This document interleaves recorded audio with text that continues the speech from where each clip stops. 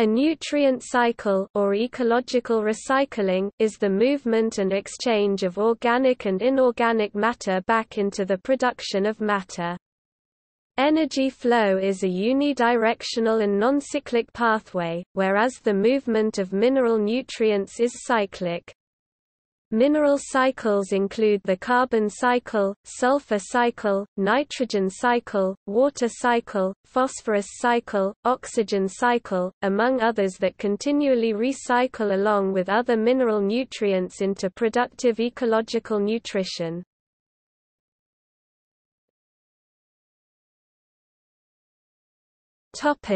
Outline.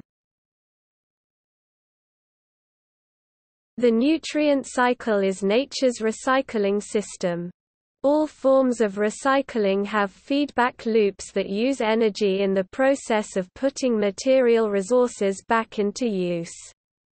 Recycling in ecology is regulated to a large extent during the process of decomposition. Ecosystems employ biodiversity in the food webs that recycle natural materials, such as mineral nutrients, which includes water. Recycling in natural systems is one of the many ecosystem services that sustain and contribute to the well-being of human societies. There is much overlap between the terms for the biogeochemical cycle and nutrient cycle. Most textbooks integrate the two and seem to treat them as synonymous terms. However, the terms often appear independently. Nutrient cycle is more often used in direct reference to the idea of an intra-system cycle, where an ecosystem functions as a unit. From a practical point, it does not make sense to assess a terrestrial ecosystem by considering the full column of air above it as well as the great depths of Earth below it. While an ecosystem often has no clear boundary, as a working model it is practical to consider the functional community where the bulk of matter and energy transfer occurs. Nutrient cycling occurs in ecosystems that participate in the larger biogeochemical cycles of the Earth through a system of inputs and outputs.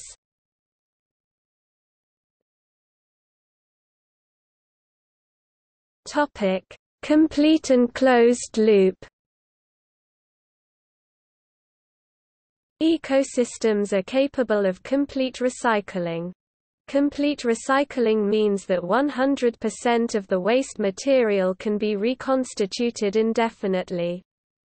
This idea was captured by Howard T. Odum when he penned that, "It is thoroughly demonstrated by ecological systems and geological systems that all the chemical elements and many organic substances can be accumulated by living systems from background crustal or oceanic concentrations without limit as to concentration so long as there is available solar or another source of potential energy."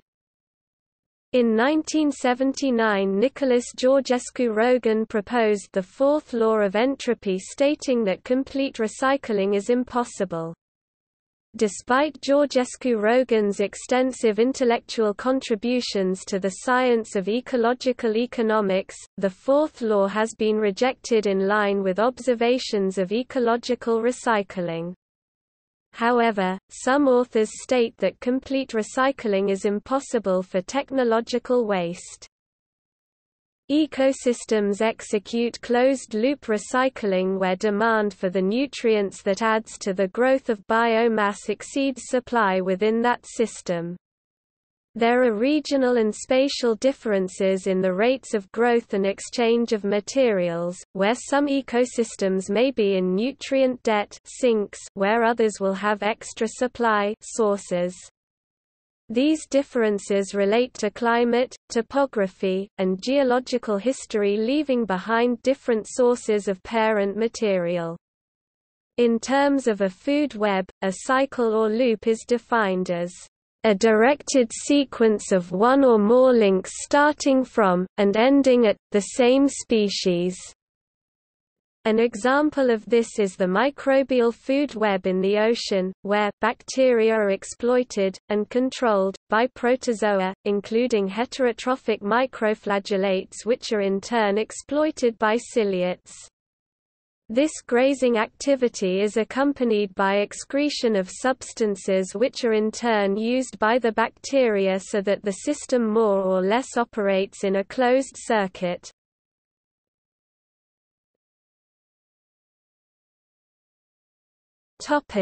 Ecological recycling. An example of ecological recycling occurs in the enzymatic digestion of cellulose. Cellulose, one of the most abundant organic compounds on Earth, is the major polysaccharide in plants where it is part of the cell walls. Cellulose-degrading enzymes participate in the natural, ecological recycling of plant material.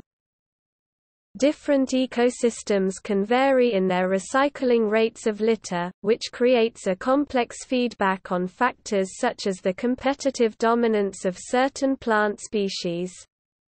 Different rates and patterns of ecological recycling leaves a legacy of environmental effects with implications for the future evolution of ecosystems. Ecological recycling is common in organic farming, where nutrient management is fundamentally different compared to agri-business styles of soil management. Organic farms that employ ecosystem recycling to a greater extent support more species, increased levels of biodiversity, and have a different food web structure. Organic agricultural ecosystems rely on the services of biodiversity for the recycling of nutrients through soils instead of relying on the supplementation of synthetic fertilizers. The model for ecological recycling agriculture adheres to the following principles: protection of biodiversity, use of renewable energy, recycling of plant nutrients, where produce from an organic farm leaves the farm gate for the market. The system becomes an open cycle and nutrients may need to be replaced through alternative methods.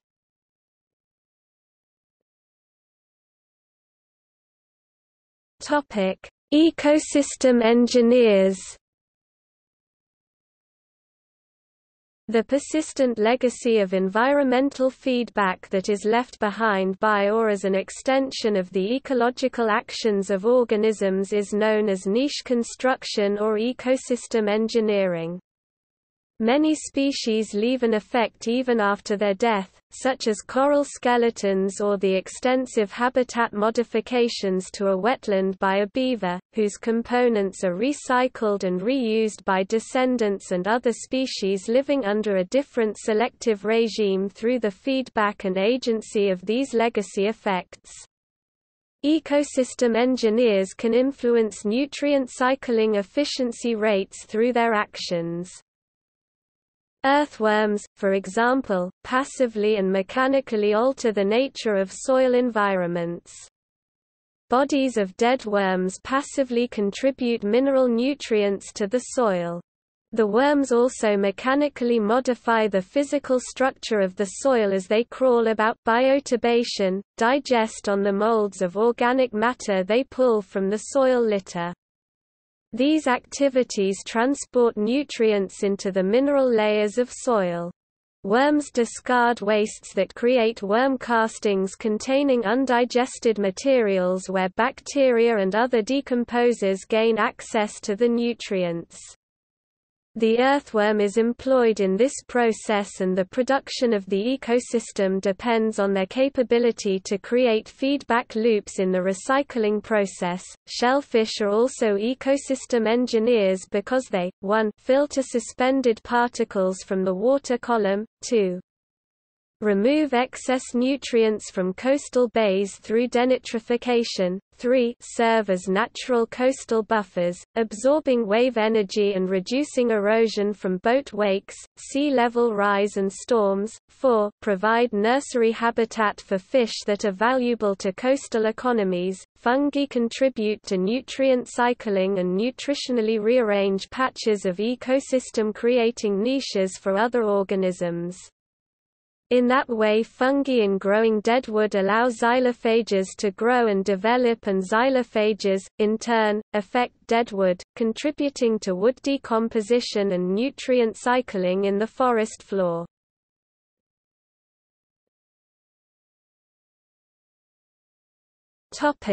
History. Nutrient cycling has a historical foothold in the writings of Charles Darwin in reference to the decomposition actions of earthworms. Darwin wrote about the continued following the Greeks. The idea of a hydrological cycle, water is considered a nutrient, was validated and quantified by Halley in 1687.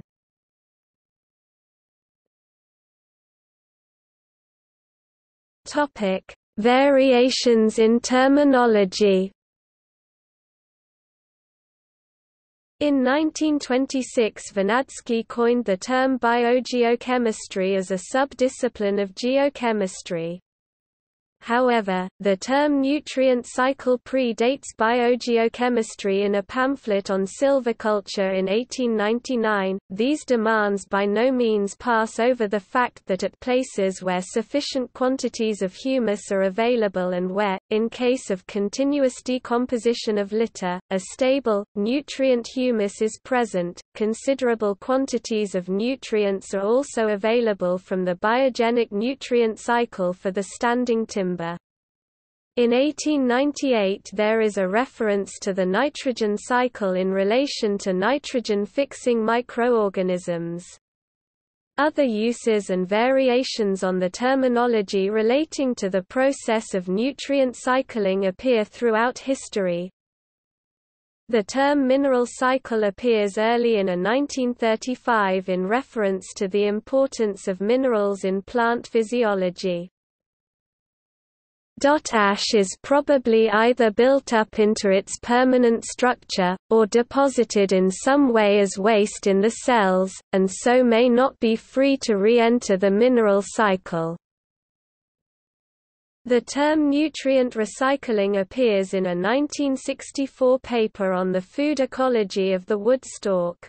While the periodic drying up and reflooding of the marshes creates special survival problems for organisms in the community, the fluctuating water levels favor rapid nutrient recycling and subsequent high rates of primary and secondary production. The term natural cycling appears in a 1968 paper on the transportation of leaf litter and its chemical elements for consideration in fisheries management. Fluvial transport of tree litter from drainage basins is a factor in natural cycling of chemical elements and in degradation of the land. The term ecological recycling appears in a 1968 publication on future applications of ecology for the creation of different modules designed for living in extreme environments, such as space or undersea. For our basic requirement of recycling vital resources, the oceans provide much more frequent ecological recycling than the land area. Fish and other organic populations have higher growth rates, vegetation has less capricious weather problems for sea harvesting. The term biorecycling appears in a 1976 paper on the recycling of organic carbon in oceans. Following the actualistic assumption, then, that biological activity is responsible for the source of dissolved organic material in the oceans, but is not important for its activities after death of the organisms and subsequent chemical changes which prevent its biorecycling, we can see no major difference in the behavior of dissolved organic matter between the prebiotic and postbiotic oceans. Water is also a nutrient. In this context, some authors also refer to precipitation recycling, which is the contribution of evaporation within a region to precipitation in that same region. These variations on the theme of nutrient cycling continue to be used and all refer to processes that are part of the global biogeochemical cycles. However, authors tend to refer to natural, organic, ecological, or biorecycling in reference to the work of nature, such as it is used in organic farming or ecological agricultural systems.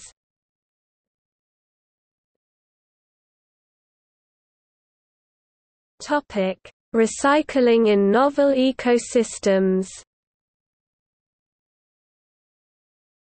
An endless stream of technological waste accumulates in different spatial configurations across the planet and turns into a predator in our soils, our streams, and our oceans. This idea was similarly expressed in 1954 by ecologist Paul Sears. We do not know whether to cherish the forest as a source of essential raw materials and other benefits or to remove it for the space it occupies.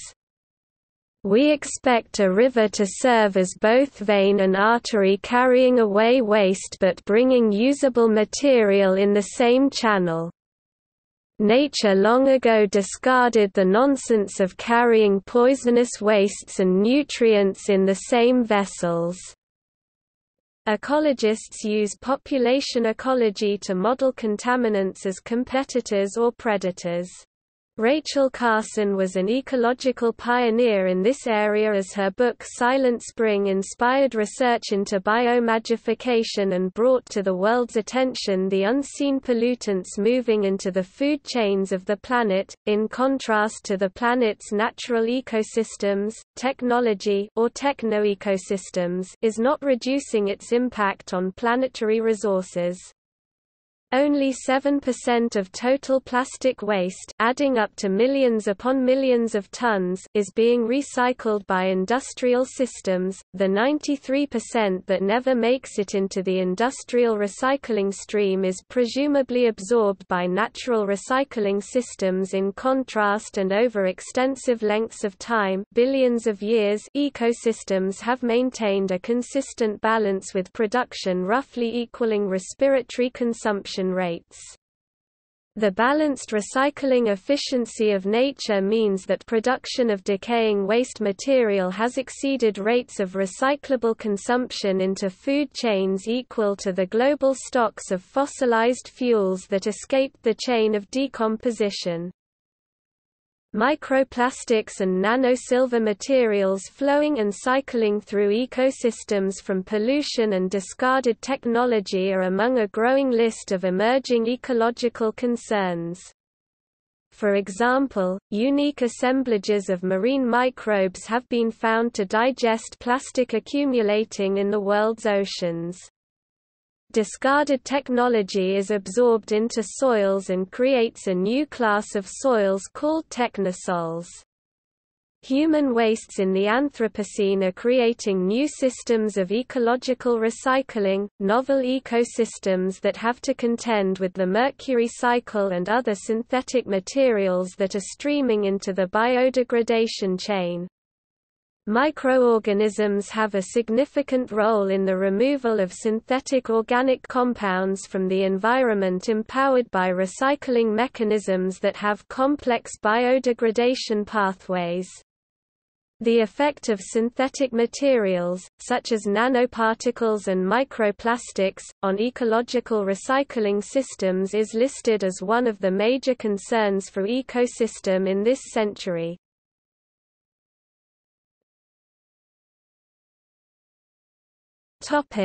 Technological recycling. Recycling in human industrial systems or techno-ecosystems differs from ecological recycling in scale, complexity, and organization. Industrial recycling systems do not focus on the employment of ecological food webs to recycle waste back into different kinds of marketable goods, but primarily employ people and technodiversity instead. Some researchers have questioned the premise behind these and other kinds of technological solutions under the banner of eco-efficiency are limited in their capability, harmful to ecological processes, and dangerous in their hyped capabilities. Many techno-ecosystems are competitive and parasitic toward natural ecosystems. Food web or biologically based recycling includes metabolic recycling, nutrient recovery, storage, etc., and ecosystem recycling, leaching and in situ organic matter mineralization, either in the water column, in the sediment surface, or within the sediment.